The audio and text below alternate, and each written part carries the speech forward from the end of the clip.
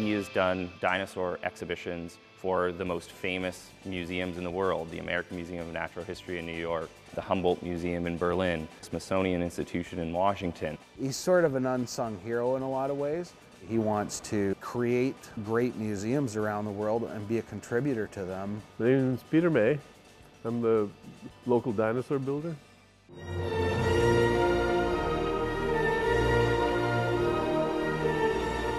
I think a really good example of Peter's influence on the world is his work for the movie Jurassic Park, the most famous dinosaur movie and one of the most famous movies in history.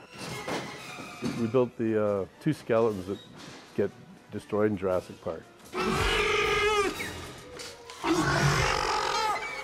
That last scene in Jurassic Park where the raptors are battling with T-Rex around a T-Rex and Alamosaurus skeleton, Peter May actually built those skeletons for the movie. We all went to watch the premiere, and it was very exciting, you know, when you saw it all. And then, of course, we had to sit and wait for the credits to come up. And I think we're right at the very end of the movie. You know, Research Casting International. By then, the guy's sweeping up the pop around our feet, you know. But well, there we are. I graduated from the University of Guelph in sculpture. I was working down in Stelco, Hamilton, and we were driving out there one morning. I just saw an ad in the Globe and Mail looking for a vertebrate paleontological technician. And I had no idea what that meant, but it just had a list of things. It said, must know how to make molds and cast. And I had my one rubber mold under my arm, and I walked in, but I walked out with a job. I didn't really have any knowledge at all of dinosaurs. I probably knew what a T-Rex was, but at the time it was the band, right, more so than the animal. He actually started his career right here at the Royal Ontario Museum as a technician, working with paleontologists, going out on digs, collecting fossils, and working in the lab preparing those fossils for study and for display. His work got recognized through the world, and the ROM was asked to produce dinosaur mounts for other museums. 3 small children, you know, living in Oakville, and museums don't pay the best in the world, but it's a fantastic job. I was getting a phone call, would I mount a dinosaur in my spare time? We had a drill press and a welding machine, and we'd just mount the skeleton and then shut down, everything go back to a garage, and another call would come in. And then one day we didn't shut down.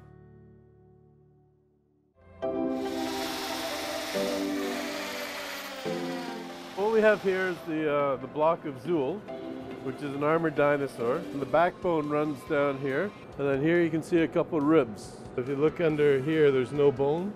And then this one's still in place because we got a little bit of bone down there. The actual process of mounting an original fossil, putting those delicate fossil bones up into a skeleton, is extremely painstaking and tedious work. Each individual bone is actually set into its own special mounting system, very similar to how a jeweler sets a diamond into a diamond ring. But take a skeleton that has 400 bones and produce that setting for a diamond ring 400 times on the scale of a Tyrannosaurus Rex. And that's the type of work that Peter's company does.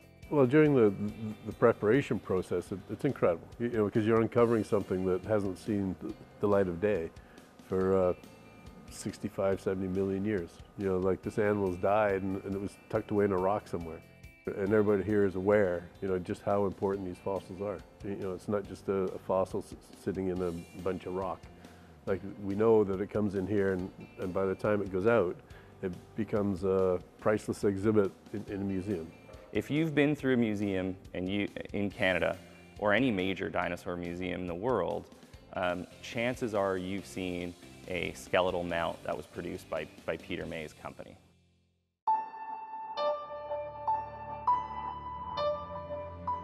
One thing we're finding, which isn't very good, is that we are doing more and more whale skeletons, you know, like for museums. Is it a sign that these animals are going extinct and they're giving it to a company that specializes working on dinosaurs, and now we're working on modern mammals?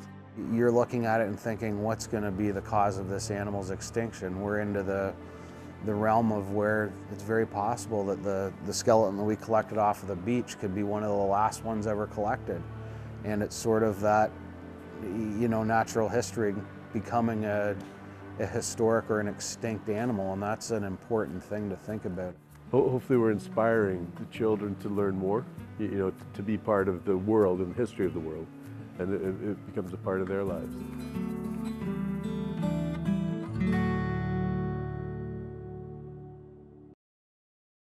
Thanks for watching Global News. If you enjoyed what you saw, like the video. You can also hit the subscribe button for all the latest international news and trending videos.